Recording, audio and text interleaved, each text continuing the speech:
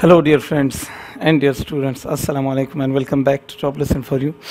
Friends, we are discussing about the skeletal system and we have covered about the bones of the lower limb. We have discussed about the pelvic bone, all the external features of that bone, and then we discussed about the external features of femur, then the tibia, fibula and the foot bones. We discussed about the calcaneus and the talus bone.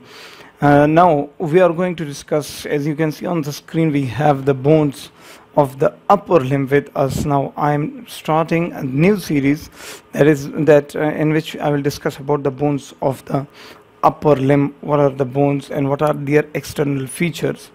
Then inshallah in the next coming lectures we will have a very explained way to discuss about the muscles and the attachment of muscles to all these bones. Inshallah I will have separate lectures on all of them. So friends, right now we are starting with the bones of the upper limb. So first of all, we should know that our upper limb has certain regions. Our limb has divided into different regions, right?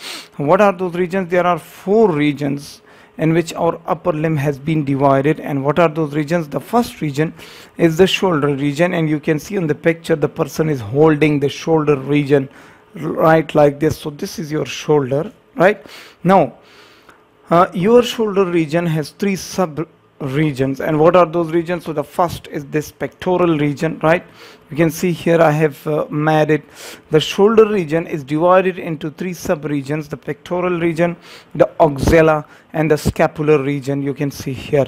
So the shoulder region has a pectoral region which is shown here if you follow the pointer of the mouse. So this is the pectoral region. Then there is axilla or axillary region. So here beneath your brachium medially you have your axilla, and then there is the scapular region. You can see here we have shown it that these are the scapular regions. So first there is the shoulder region, and the shoulder region is subdivided into 3 regions: the pectoral region, the axillary region or the axilla, and the subscapular region, or sorry, we have the scapular region. Done. Then the second region of our upper limb is the arm. So this is your arm which you hold in your hand sometimes, right? So you can see in the picture this is your arm, or arm is also known as the brachium. So this is your arm, the second region. Then the third region is your forearm. You can see here. So from the elbow joint up to the wrist joint you have your forearm. So this is your forearm, you can see here. Then there is the hand region. So your hand is so from the wrist joint up to the tips of your fingers you have the arm, right? So this is your arm. So from the wrist up to elbow this is your forearm, and from the elbow up to the shoulder joint or up to the pectoral girdle or shoulder girdle you have your arm, and then here you have your pectoral region. So this is your axilla, and behind there is your scapular region. So your hand, your upper limb, if you talk, we can divide it into 6 regions. And what are those? The pectoral region, the axillary region, the scapular region, the arm region, the forearm region and the hand region. So these are the divisions of your upper limb you have to remember. Now let's go forward, and as you know we are discussing about the bones. So here we have on the screen the bones of the upper limb. So how many bones total you have in your upper limb, my dear friends? First you have a clavicle bone. So this is the most superficial bone of your body. This is the clavicle bone, which is mostly subcutaneous. You can touch it, you can feel it very freely. So this is your clavicle bone. So there is 1 clavicle on each side, right? So we have just written here 1, but we have 2. Truly speaking, we have 2 clavicle bones, 1 on the right side and 1 on the left side. Okay, so there is a clavicle bone. Then there is a scapula, right? So behind your pectoral region you have here a blade shaped bone, a flat bone, which is called your scapula. We will have lecture on that bone also. Then there in your arm region you have the humerus bone, right? So this here is your humerus bone. We will see the external features of these also. Then you have your radius and ulna. These 2 bones combinedly make your forearm. So in your forearm you have how many bones? You have two bones, the ulna and the radius. Then there are 8 carpals you have in your upper limb. So here you have in your wrist joint you have about 8 carpal bones, and then there are metacarpal bones. So there are 5 metacarpal bones, and then there are 14 phalanges bones, or we call them phalanx bones. So we have in our fingers we have about 14 phalanx bones, so 3 in each finger, but here in your pollicis and this is we have only 2 phalanx bones, so the proximal and distal, and here we have proximal, medial and distal, so about 3. So 3 multiplied by 4 we get 12, and 13 and 14, so we have about 14 phalanges or phalanx bones. Now if you totally calculate them, there are about 32 bones in one upper limb we have, and 32 in this other upper limb, so a total of 64 bones we have only in our upper limbs. What are those bones? The clavicle, the scapula, the humerus, the radius, the ulna, the carpals, metacarpals, and the phalanges we have. So these are about 32 bones in one upper limb we have. Now let us go in detail and study each bone one by one and all the parts and external features of these bones one by one. So first we have the clavicle bone, which I have in my hand here. This is our clavicle bone, right? And what is clavicle bone? My dear friends, clavicle bone is the bone, is the only bone in our body which is lying horizontally in your body. All the other bones are lying obliquely or vertically in your body. So only and only this clavicle bone is the bone which is lying horizontally in your body, like this, in your thoracic region or above the thoracic region. So look carefully, what is its anatomical position? So we know that clavicle bone is lying horizontally. Then about its side determination, how do we determine either this bone is from the right limb or from the left upper limb? So for the side determination you have to keep some important points in your mind, and inshallah if you're right now watching me here, I will tell you how to determine this how to remember this bone for its side determination very easily. So what are those important points? The first point is this bone has two ends, the lateral end and the medial end. As you can see here, if I keep my fingers right here, this finger shows the lateral end and this finger shows the medial end. So this bone has two ends, the lateral end and the medial end. Right, now this is the medial end and this is the lateral end. You can see the big difference between both of them. The lateral end is a little bit flat, but the medial end is not flat. It's about a little bit rounded, or we say quadrangular.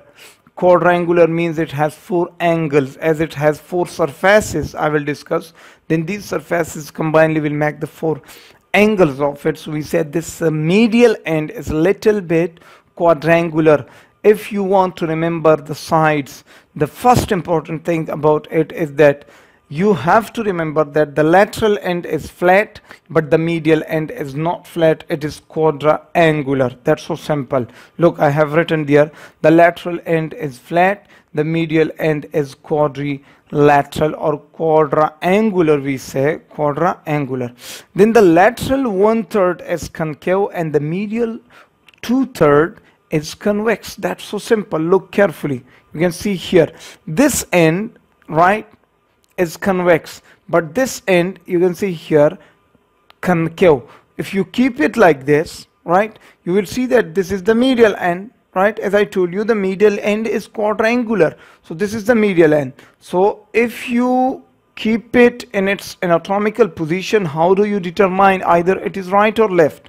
What you will say, you will keep the medial end, the quadrangular angle end should be kept medially, right? And lateral to this quadrangular end, you will see this convex part, right? So the convex part of the shaft should be kept anteriorly. The convex part should be kept anteriorly, and the lateral 1/3 is concave anteriorly. You can see here, this is the anterior side, this is its anterior side. So you see right now, this is the anterior one, this is the medial 1/3 which is convex anteriorly, and this is the lateral 1/3 which is concave anteriorly. So you can recognize that this is right now in my hand the right clavicle bone. That's so simple. How? The medial end is quadrangular, the lateral end is flat. Done. Then the medial 2/3 of the shaft is convex anteriorly, and the lateral 1/3 of the shaft is concave anteriorly. So if you hold it like this, you will find this is a right clavicle bone. Now let's go for it. Clavicle means little key, right? It's a little key in Greek language, so no problem. Okay, now look here in the pictures I have shown you that the lateral end is a little bit flat. You can see in this image right now here, this is the lateral end of the bone. It's a flat end, and the medial end is quadrangular. So you can see here, this is not flat. That shows a little bit 4 angular region. So we said this is quadrangular. And then about its medial lateral 1/3 is concave, and medial 2/3 is convex. So you can recognize this is the right or the left bone. That's so simple. Now about its external features. What are the external features? So we will divide this bone into 3 different sections: the external features of the lateral end, the external features of the medial end, and then the external features of the shaft of this bone. So let's go for it. First of all, we have the lateral end of this bone. My dear friends, as I told you that the lateral end is flat. You can see here I have written it's flattened. The next important point about it is that the lateral end is also known as the acromial end. Why? Because here we have our scapular bone. This is our scapula, right? And you know that this is the acromial process, and this is the coracoid process. So this bone will make a joint here. It's like this, right? This, okay, this one will be there. Yeah, it's like this. So here it will make a joint with the acromion process of this bone. It's like this, right? So we say this is the acromion process, and this bone is making a joint towards it. So we said this is the acromial end. Why? Because this end will make a joint with the acromion process of this scapular bone. So that's why we say the lateral end is also known as the acromial end.